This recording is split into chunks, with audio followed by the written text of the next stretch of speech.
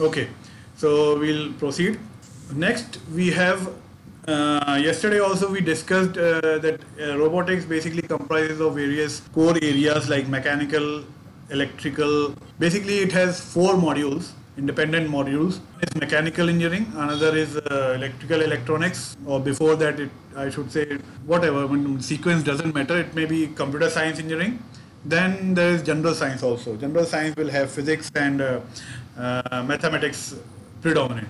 Mathematics is very important. So in mechanical regime we will have kinematics. So in kinematics we basically deal with the motion of the robot arm and without considering the forces. So motion, position and orientation, right? These are the three words. What do you understand by position and orientation? Are they same thing or they are different? Like suppose you have this human hand and there is one object, right?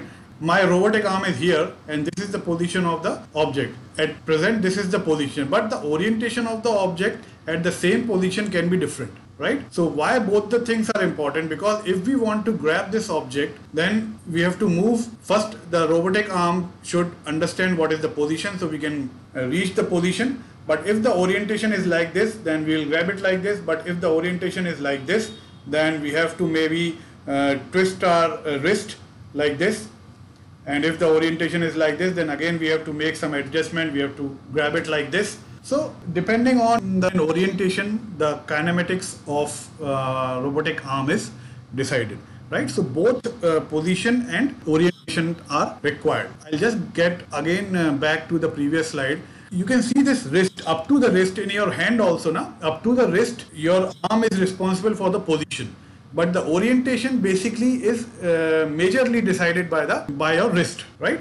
So orientation work can be done by your wrist. Up to the wrist, it will be the position. So next we have dynamics. Dynamics will be including the information about the force we require to move a linear joint, or in case of rotary joint, it will be torque. So we'll discuss these linear joint and rotary joint later on.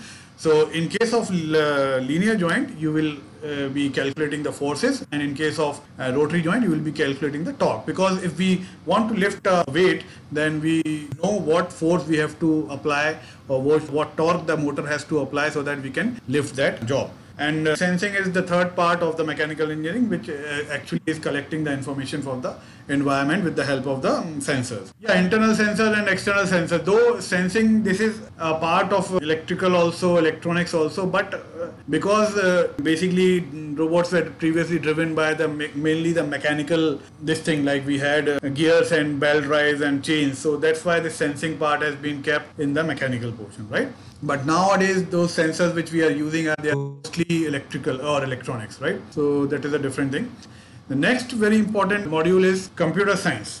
Computer science nowadays plays a very important role because we want to make our robot intelligent, so we need to do programming, we need to make decisions. So computer science is very important. So in computer science we deal with the motion planning, and motion planning means the course of action of the motion of the robot or the roboting arm or whatever the end effector, how the end effector will be moving. That motion planning has to be done, and that is done by the by using some of the motion planning algorithms. So computer science is very important. Yesterday also we saw that video of Amazon robots, right? So 3,000 robots were running parallelly on the shop floor or the warehouse, and there was no collision as such, right? So all this motion planning, path planning requires some standard algorithms are there. Again, these algorithms are of two types. One are the standard old days algorithms, which are very much mathematical, and today's latest software based algorithms are also there. So these things we'll learn later on. Next is artificial intelligence. So this comes to the decision making. Decision making means we want to develop the suitable brain of the robot, so that a robot is actually intelligent. It can make decisions by its own. It can adjust according to the changing circumstances or the situations, right? Make the decision on the spot. Like we have the application of vision, computer vision is there. And yesterday also we saw the example of that driver which can be made alert if he's feeling sleepy, or the robots moving on the roads and so on, right? So computer science is again a very, very important part. Basically nowadays it is more important because more our robots have moved very far away from the industrial robot to now we are getting into the social robots. So computer science is very, very important because those algorithms and architecture is very important. Next very important part without which we actually can't drive the robot nowadays are electrical and electronics part.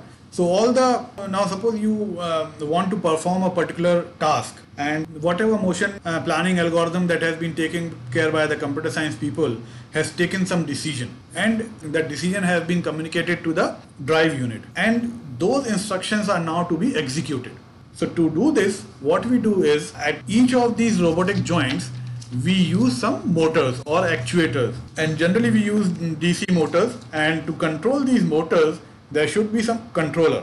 So definitely robot should have one control architecture, and control scheme should be there, and that control scheme should be executed to control these motors and actuators, so that the joints and links can be moved and positioned or oriented and perform the task, whatever task that robot has designed for. So these control schemes and its hardware implementation come under the purview of this electrical and electronics engineering, right? So again, this is a very, very important part because we won't be able to run the robots without the help of electrical and electronics engineers. Next, one more we have general science. So general science, we have physics and mathematics. So basically, to develop a robot, we should have good knowledge about this general science also, like physics and mathematics, because we have to use very frequently the basic knowledge of physics and mathematics to develop and design the robot. And also, this knowledge is required if you are designing some sensors, if you are developing some suitable sensors for your robot, right? So these are few of the four modules that comprises of robotics, and all four are important. That's why this field is multidisciplinary. So basically what I wish to make you understand that not everyone can learn all the things, right? The computer science engineer should master their own skills, whatever are required for robotics. Similarly, the electrical and electronics people can master their skills which are related to controls and actuators. Similarly, mechanical can master about the kinematics, dynamics, designing the robot, the structure. So everybody has to come together, and then the team has to be built to build a robot, right?